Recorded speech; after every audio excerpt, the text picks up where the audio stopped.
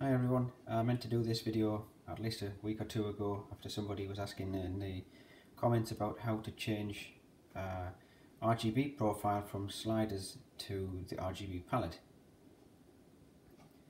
So as you can see right now, I have a single RGB device in my network, and instead of choosing a particular colour, I change the red, green and blue channels independently. So you need to change those three into some sort of combination to get the colour that you want.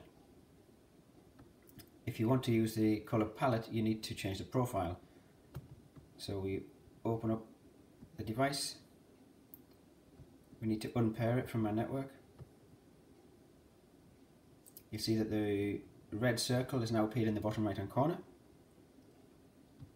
So we'll go there, nearby devices. And as you can see, it already says CBU-PWM4 sliders RGB. So we'll change profile. Always remember that the current profile that you're using will never appear in the list. So we'll choose CBU-PWM4 RGB. Start to update it. You'll notice that the RGB light actually flashed after the update. Now we'll add it back to the network.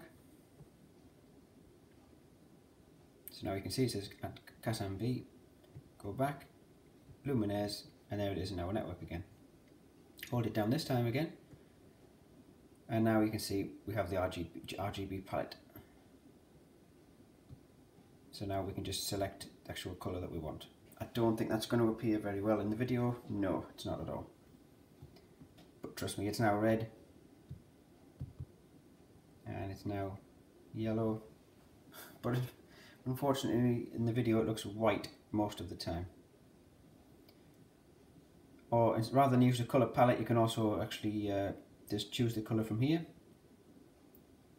And the saturation level raises and lowers the, well, saturation, as you can see. And then you have the dimmer level separately at the top. That's it. It's as simple as that.